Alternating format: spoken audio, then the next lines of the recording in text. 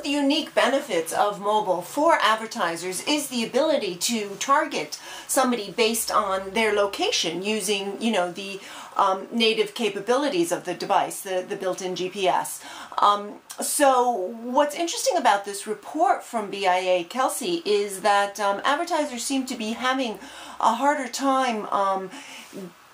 learning how to use location to target advertising than expected, with the growth rate in mobile local ads expected to be a little bit lower over the next year or two than previously forecast by BIA Kelsey, but then expected to pick up after that at an even greater rate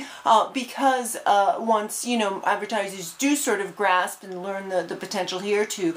how to use it and how they can drive, higher performing ads, and, as also advertisers move to basically where their customers are. I mean, consumers are spending a significant amount of their time on mobile devices.